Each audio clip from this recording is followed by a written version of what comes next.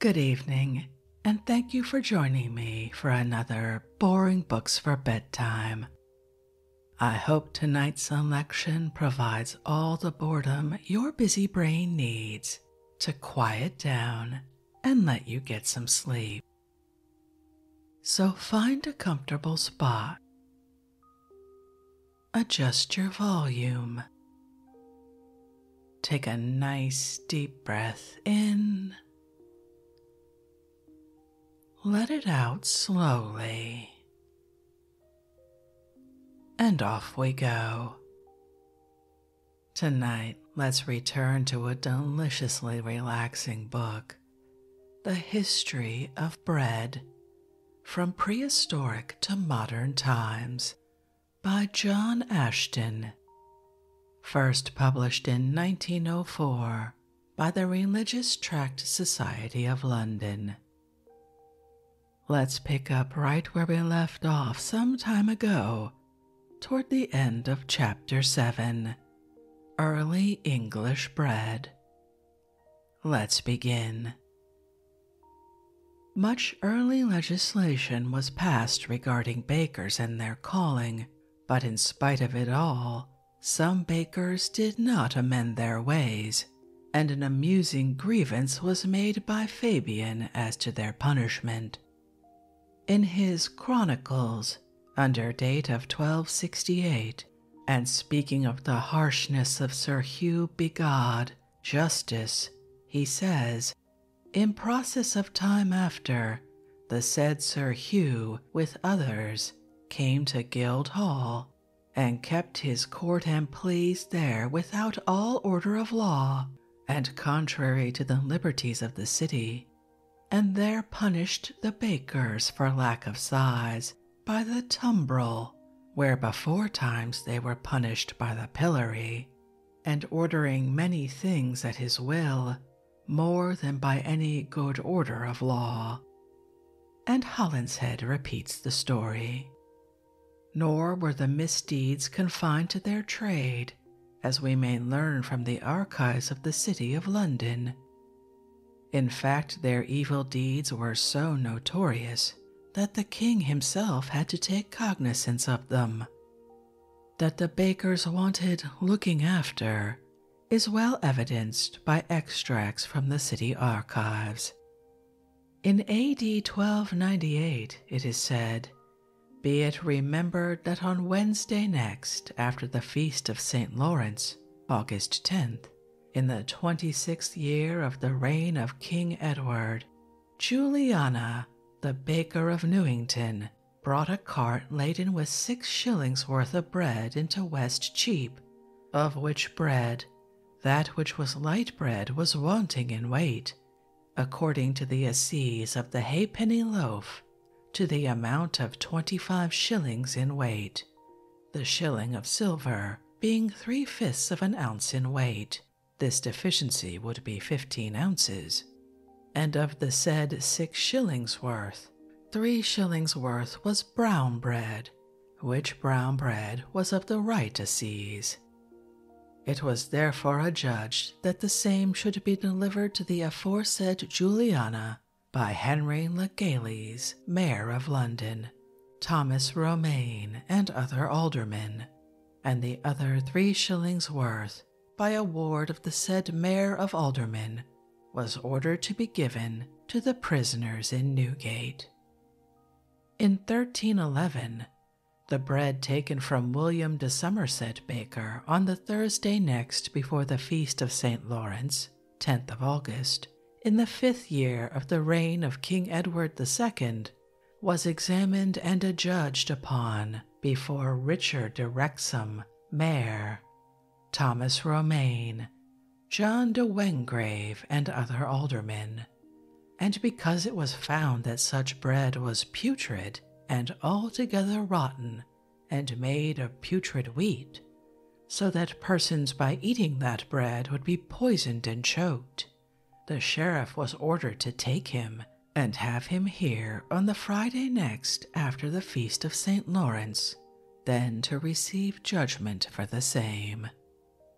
In 1327, a curious fraud was brought to light, and John Bride and 7 other bakers and 2 bakeresses were tried before the mayor and aldermen, for that the said John, for falsely and maliciously obtaining his own private advantage, did skilfully and artfully cause a certain hole to be made upon a table of his, called a moulding board, pertaining to his bakehouse, after the manner of a mouse trap, in which mice are caught, there being a certain wicket warily provided for closing and opening such hole.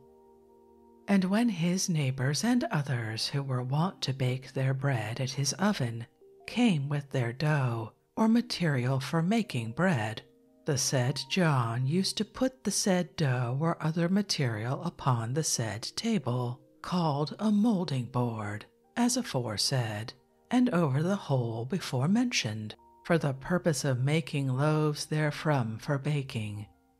And such dough or material being so placed upon the table aforesaid, the same John had one of his household, ready provided for the same, sitting in secret beneath such table, which servant of his so seated beneath the hole, and carefully opening it, piecemeal and bit by bit, craftily withdrew some of the dough aforesaid, frequently collecting great quantities of such dough, falsely, wickedly, and maliciously, to the great loss of all his neighbors and persons living near, and of others who had come to him with such dough to bake, and to the scandal and disgrace of the whole city, and in especial of the mayor and bailiffs, for the safe keeping of the assizes of the city assigned, which hole so found in his table aforesaid was made of aforethought,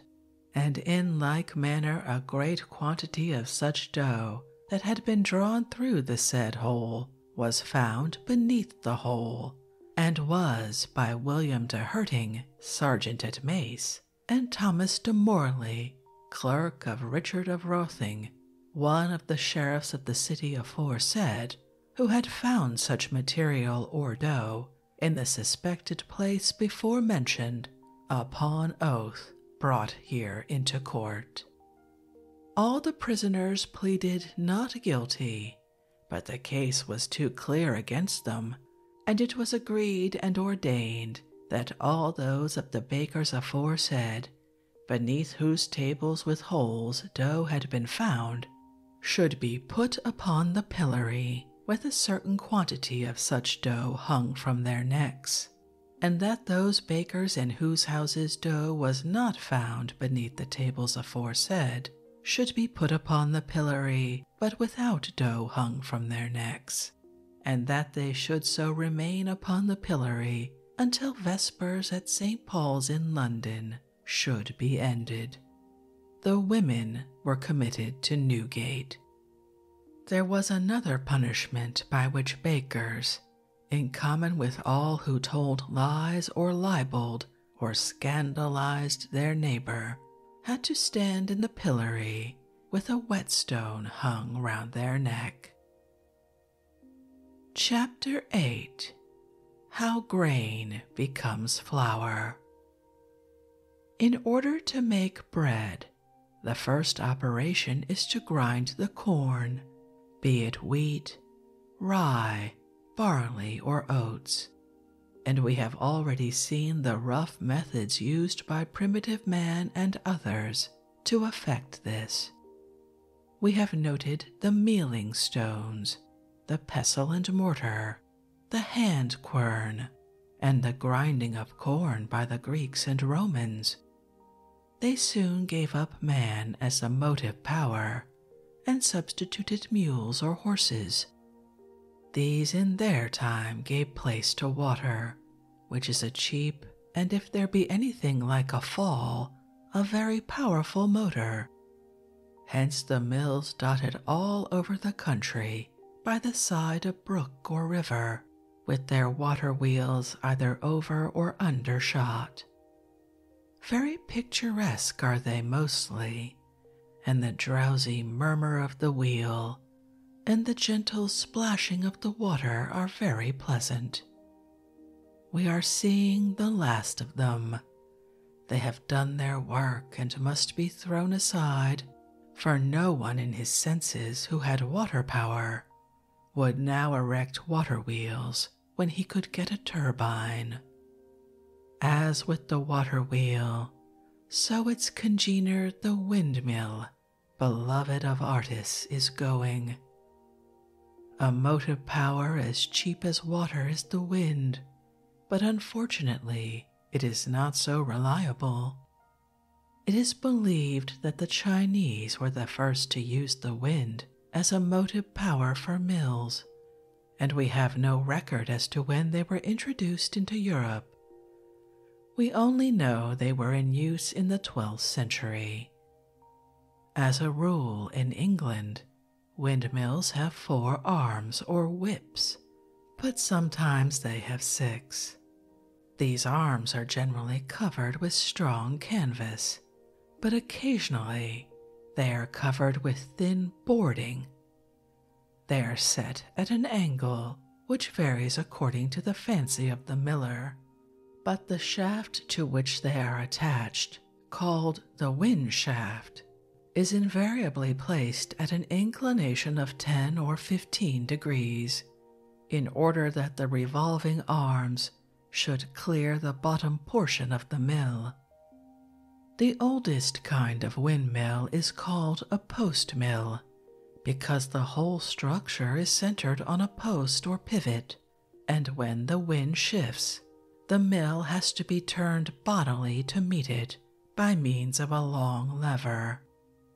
The smock or frock windmill is an improvement upon the post mill. The building itself is stationary and permanent, but the head or cap, where is the wind shaft, rotates, and this is more easily managed. For hundreds of years, people were contented with the 4 and 6 arms to their windmills, and it was only in modern times that Messrs. J. Warner and Sons of Cripplegate, London, patented their annular sails, which, as is plain to the meanest capacity, are vastly superior. The shutters or vanes are connected with spiral springs, which keep them up to the best angle of weather for light winds. If the strength of the wind increases, the vanes give to the wind, forcing back the springs, and thus the area on which the wind acts diminishes. In addition, there are a striking lever and tackle for setting the vanes edgeways to the wind when the mill is stopped or a storm expected. We have seen how from the very first man used stones wherewith to triturate his corn, and to this day stones are still used for grinding, although their days are in all probability numbered, and in a very little time they with the windmill will be relegated to limbo. The Encyclopaedia Britannica gives such an excellent description of these millstones that I quote it in its entirety. They consist of 2 flat cylindrical masses enclosed within a wooden or sheet metal case, the lower or bedstone being permanently fixed, while the upper or runner is accurately pivoted and balanced over it. The average size of millstones is about 4 feet 2 inches in diameter by 12 inches in thickness, and they are made of a hard but cellular silicious stone called burr stone, the best qualities of which are obtained from La Ferté-sous-Jarret, department of Seine-et-Marne, France. Millstones are generally built up of segments bound together round the circumference by an iron hoop and backed with plaster of Paris. The bedstone is dressed to a perfectly flat, plain surface, and a series of grooves or shallow depressions are cut in it, generally in the manner shown in the illustration left, which represents the grinding surface of an upper or running stone. The grooves on both are made to correspond exactly, so that when the one is rotated over the other, the sharp edges of the grooves, meeting each other, operate like a rough pair of scissors, and thus the effect of the stones on grain submitted to their action is at once that of cutting, squeezing, and crushing. The dressing and grooving of millstones is generally done by hand picking, but sometimes black amorphous diamonds called carbonado are used, and emery wheel dressers have likewise been suggested. The upper stone or runner is set in motion by a spindle on which it is mounted, which passes up through the center of the bedstone, and there are screws and other appliances for adjusting and balancing the stone. Further provision is made within the stone case for passing through air to prevent too high a heat being developed in the grinding operation, and sweepers for conveying the flour to the meal spout are also provided. The ground meal delivered by the spout is carried forward in a conveyor or creeper box by means of an Archimedean screw to the elevators, by which it is lifted to an upper floor to the bolting or flour dressing machine.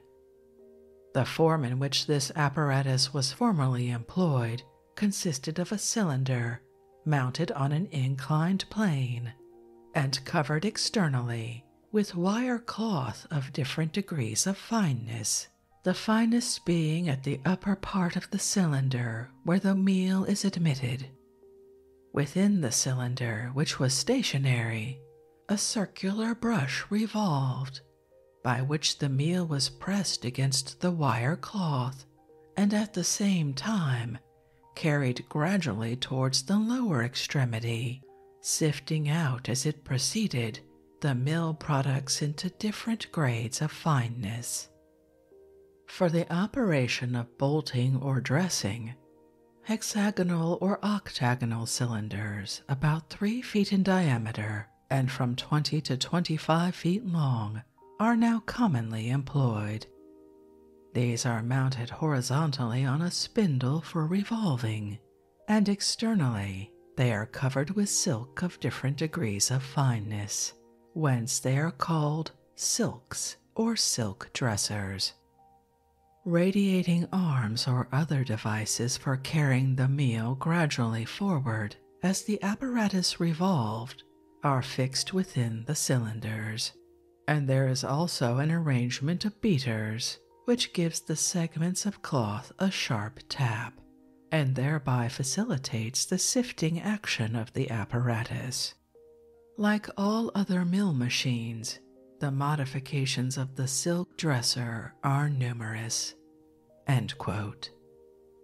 We have seen the ordinary operation of grinding flour in the old-fashioned way.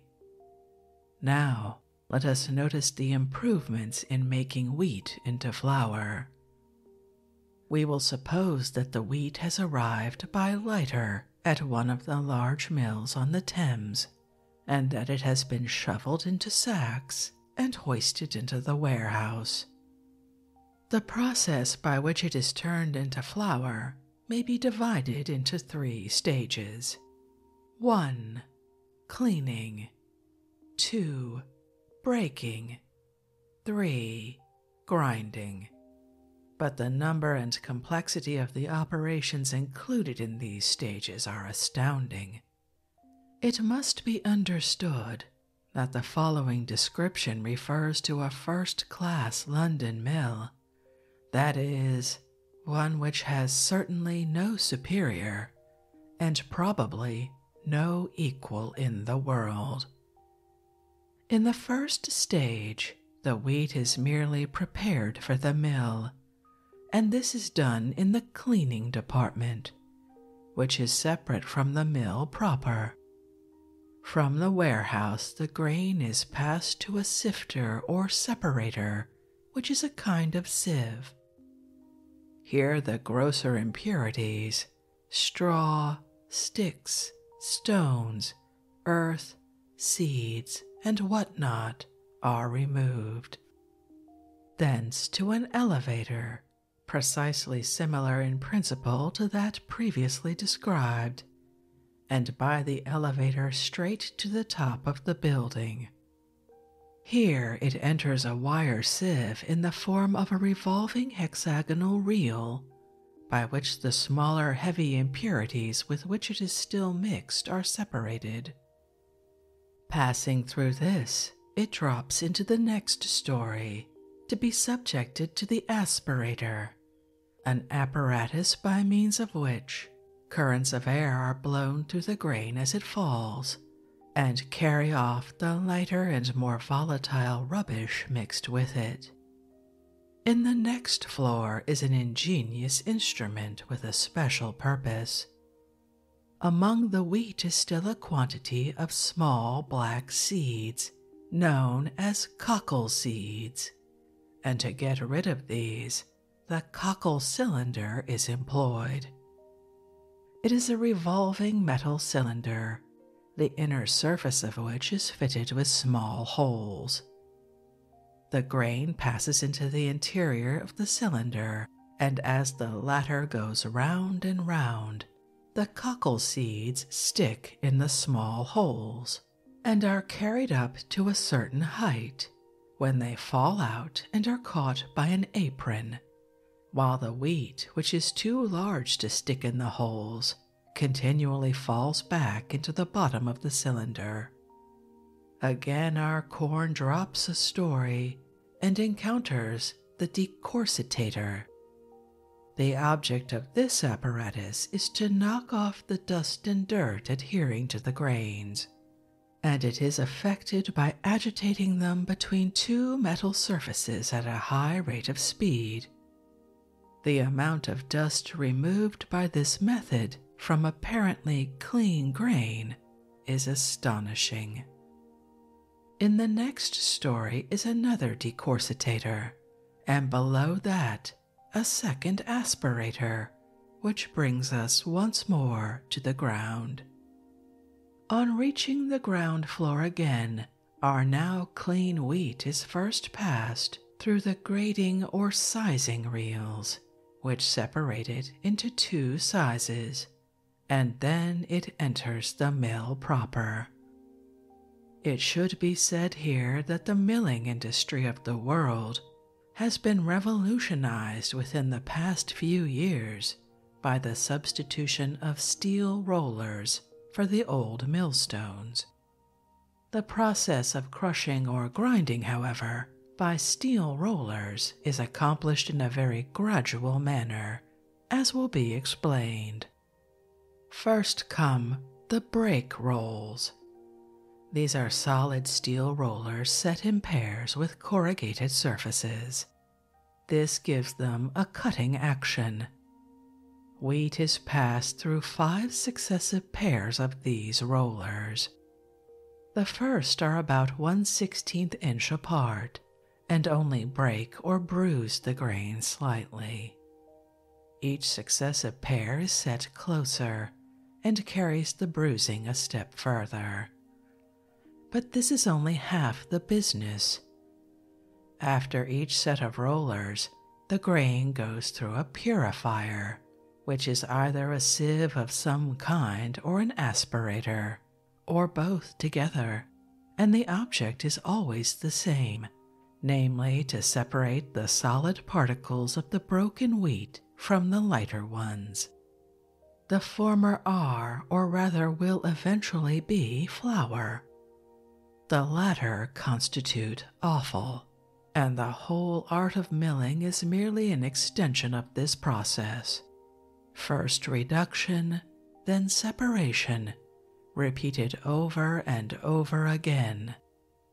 As the grain passes through each successive set of rollers, it is broken up finer and ever finer, and the separating action of the purifier accompanies it step by step. The solid particles grow smaller and smaller, the offal correspondingly finer and finer. This is the process in brief, but there are endless complications and refinements on the way. For instance, the solid particles are not only separated, but are themselves divided into groups according to size. Then the offal often undergoes a further purifying process. Then the purifiers differ. Some are complex, others simple, some of wire, others of silk. Some revolve, others oscillate. Some are aspirated, others not, and so forth. Meanwhile, at the end of the 5 rolls and 5 purifiers, which make up our breaking department, we have got 3 products: A. Semolina, B. Middlings, C. Offal. The first 2 are practically varieties of the same, i.e., both solid particles, which will afterwards be flour, but of different sizes. They are halfway between grain and flour, hence the term middlings. Grinding is only a continuation of the above process, but the rollers are different. Their surfaces are smooth and they are set closer together. The purifiers, too, are for the most part more elaborate. A look at one of them will show the extreme ingenuity expended on these operations. It consists primarily of an oscillating sieve made of silk, through the meshes of which the particles of flour fall into a wooden bin. On the floor of the bin is a worm which continually works the flour along to one end. On the under surface of the sieve is a traveling brush, which brushes off the adhering flour and prevents the meshes from getting clogged. Above the sieve is an apparatus which, with the aid of currents blown by an aspirator, catches the volatile offal, and above that again a traveling blanket which arrests the still more volatile particles. Finally, the blanket, as it reaches the end, is tapped automatically to knock out what is stuck to it. By the time a handful of grain has been converted into a handful of fine flour, it has gone through some 50 different machines, including 18 sets of rollers and 18 purifiers. The following points may be of interest. A first-class London mill working 100 sets of rollers can turn out 45 sacks of flour per hour. Offal, according to its fineness or coarseness, forms bran, pollard, etc., and is worth from £5 to £6 a ton. The qualities of flour are whiteness and strength. The former is tested by the eye, the latter only really by baking capacity. There seems to be a general consensus of opinion in flavor of flour made from Hungarian wheat. The best English is of sweeter flavor, but lacks strength. It has been reckoned that 300 sacks are made per hour in London mills, all of which is consumed in London. The flour mill industry owes nothing to American inventive genius. On the contrary, that country is behind the times. The steel rollers came originally from Hungary, always a great milling country. Chapter 9. The Miller and His Tolls. In old times, corn mills were always important factors in manners, and a source of considerable profit to the lord of the same. All the tenants of the manor were bound by custom to have their corn ground at the manor mill, paying a toll to the lord, for the mill was part of his domain. The tenants owed suit to the mill in the same manner as they owed suit and service at the manor court. This, however, did not apply to the grinding or bruising of malt, and there were probably two good reasons for it.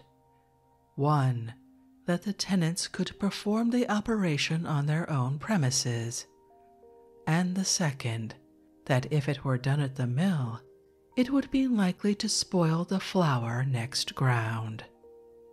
Very many instances of these mills may be given, but one will suffice, more especially as in this case it was carried down to modern times.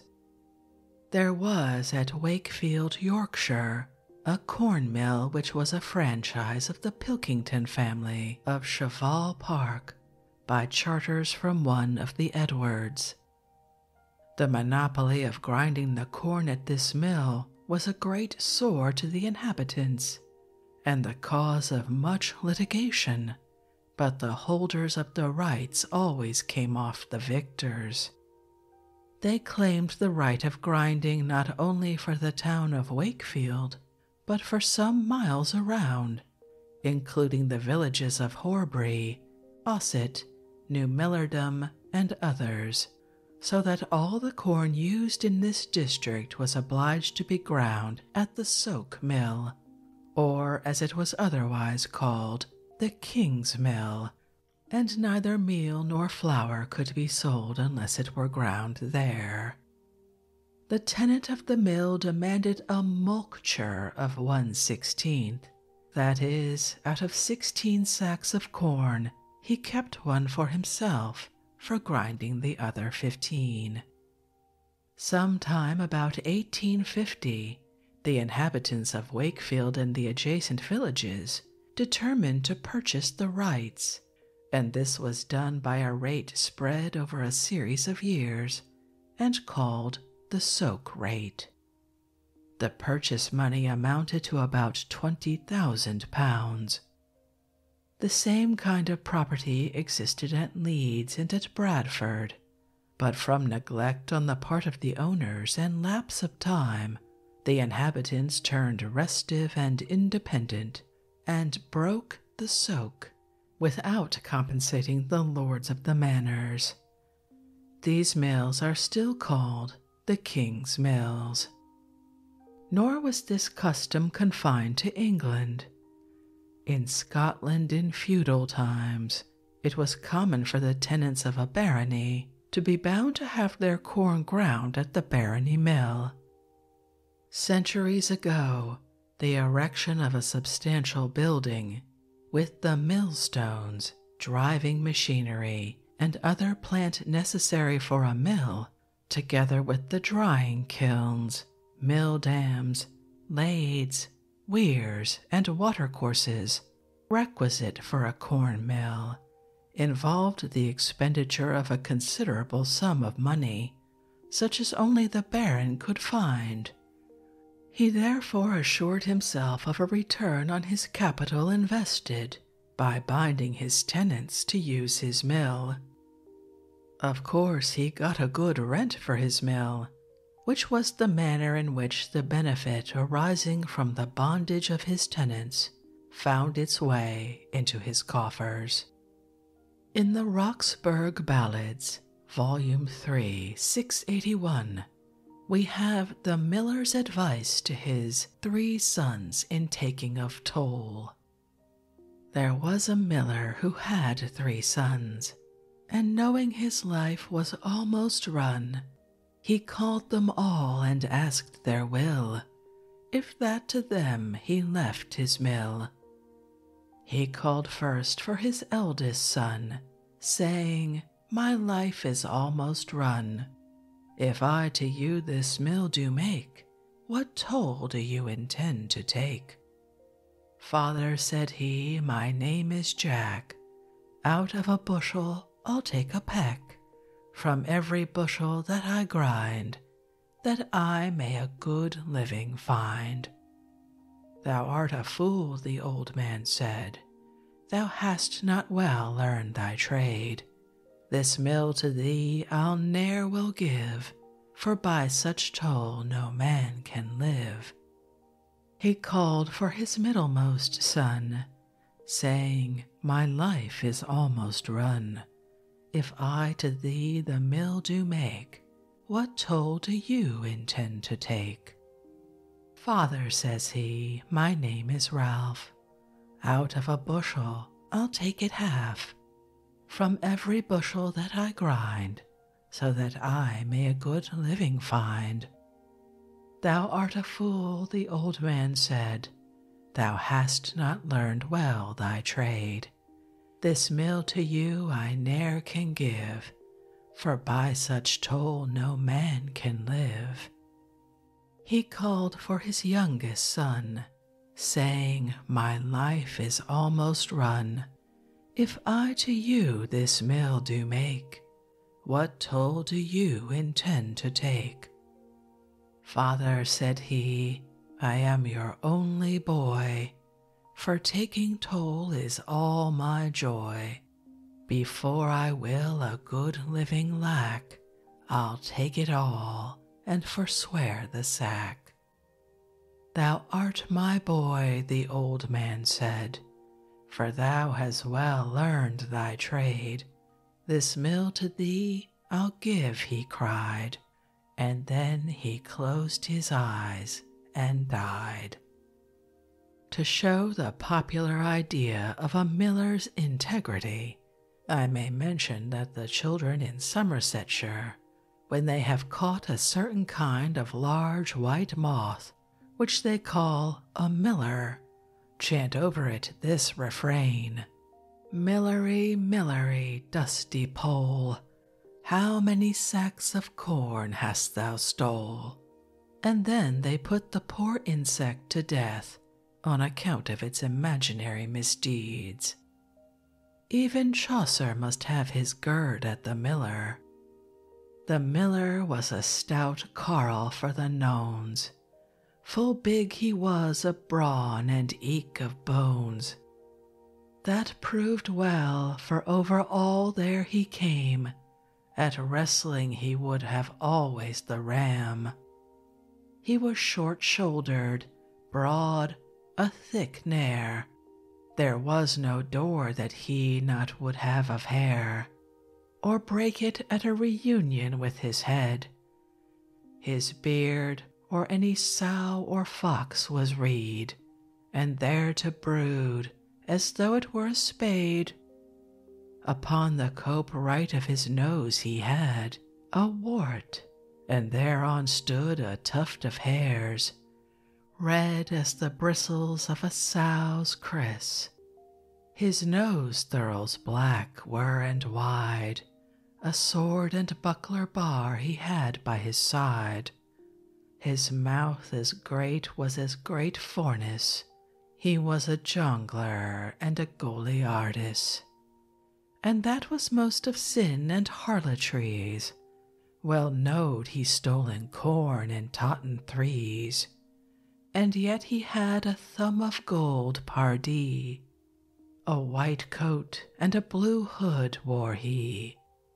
A bagpipe well conned he blow and sewn, and therewithal he brought us out of town.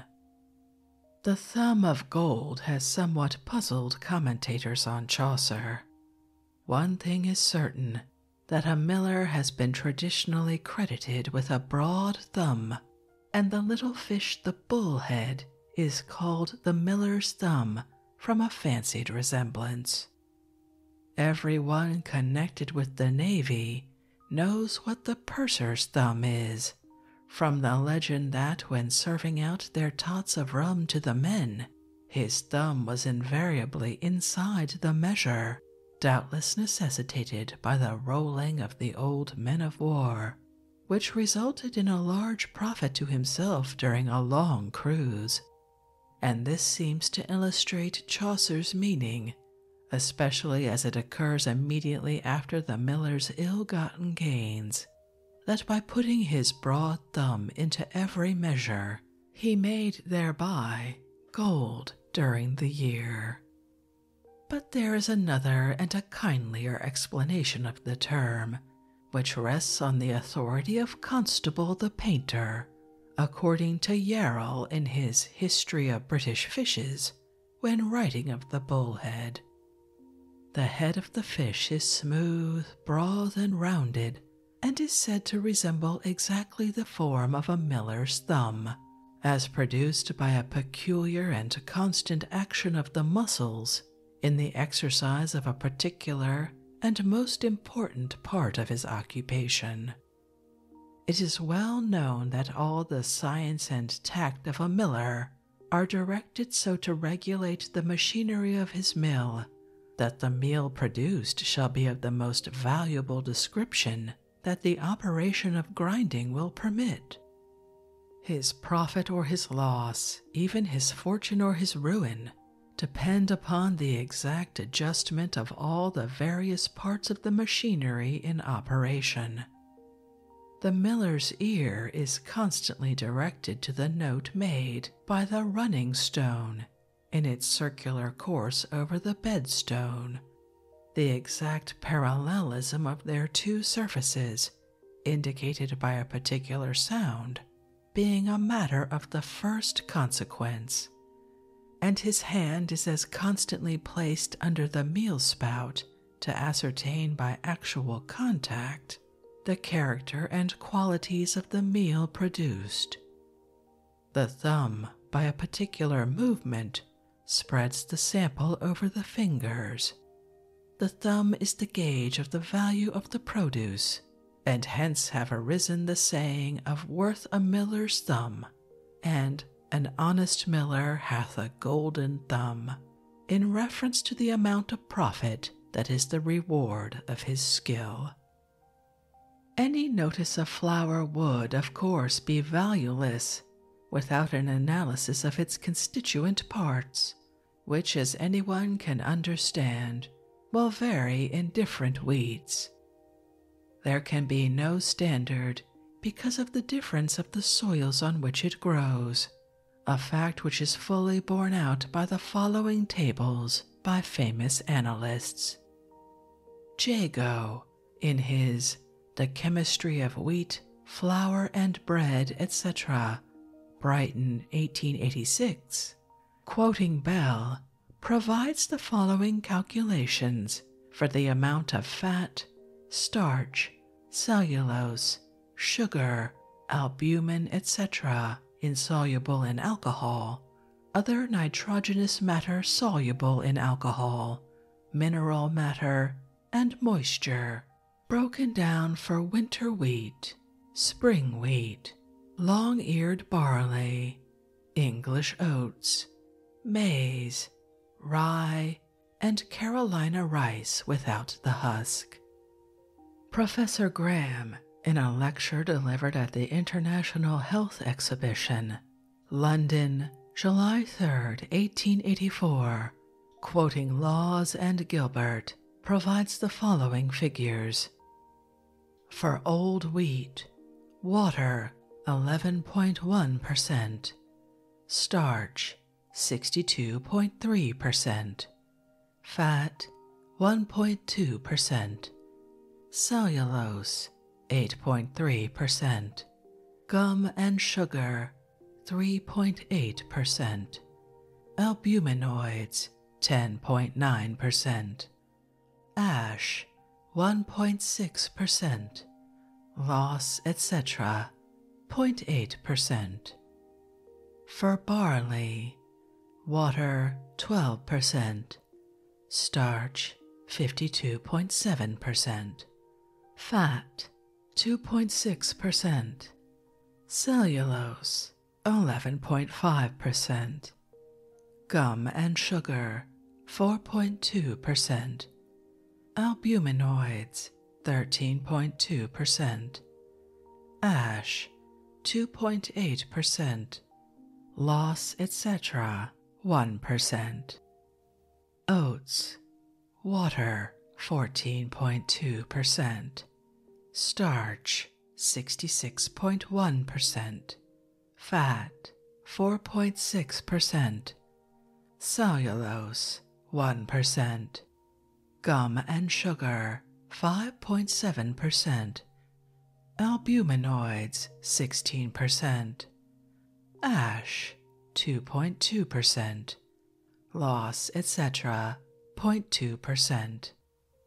For rye, water 14.3%, starch 54.9%, fat 2%, cellulose 6.4%, gum and sugar 11.3%, albuminoids 8.8%, ash 1.8%, loss, etc. 0.5%.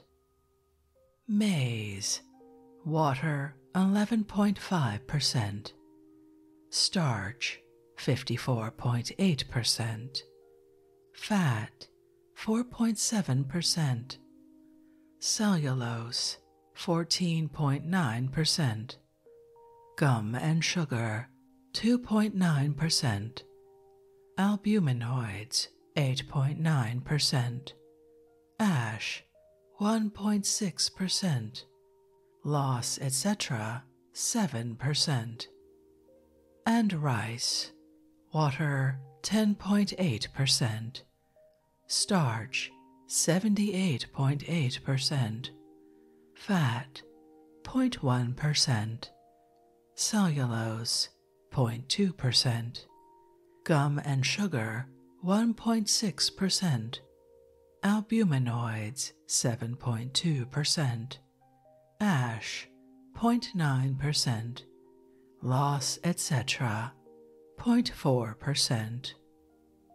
Messrs. Wanklin and Cooper, in Bread Analysis, etc., London 1881, say that according to their analysis, this wheaten flour, which is the flour commonly to be bought in this country, has the following composition: water 16.8%, ash 0.7%, fat 1.5%, gluten 12%, vegetable albumin 1%, modified starch 3.5%, and starch granules 64.8%.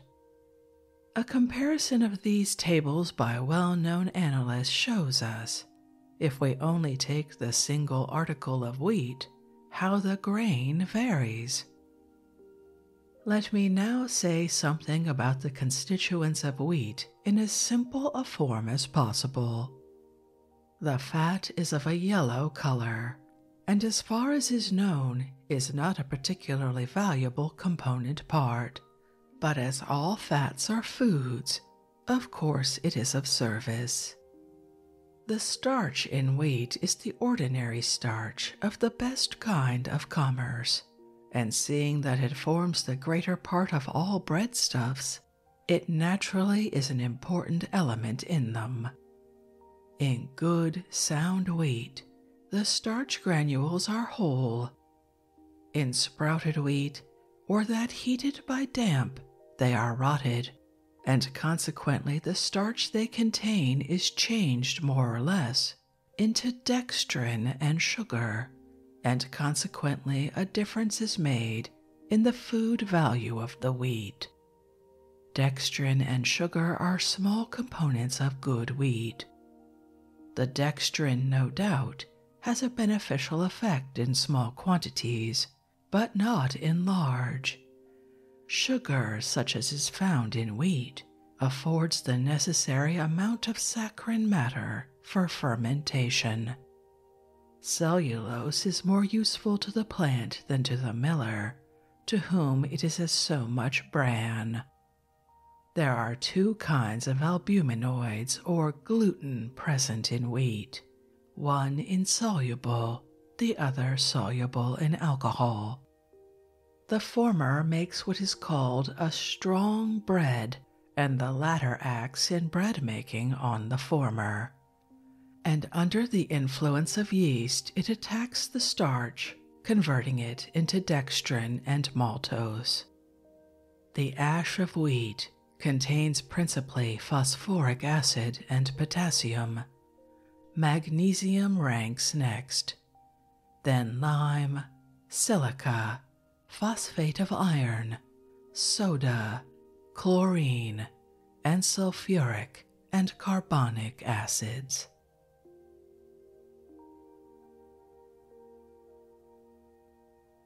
And with that conclusion of Chapter 9, I think we'll end this evening's reading from the history of bread from prehistoric to modern times. I had no idea the milling process was so complicated. It certainly makes me appreciate flour all the more. When next we return to this book, we get into the art of bread making and baking, so that's something to look forward to. If you'd like to read this work for yourself, as always, you'll find a link to a free ebook from Project Gutenberg in the show description. If you'd like to connect, suggest a boring book you'd like to hear read, or request more from one we've already started, you can drop me an email via our website, www.boringbookspod.com. It's always a pleasure to hear from you. Thank you so much for joining me for this evening's reading. Until our next boring book, good night.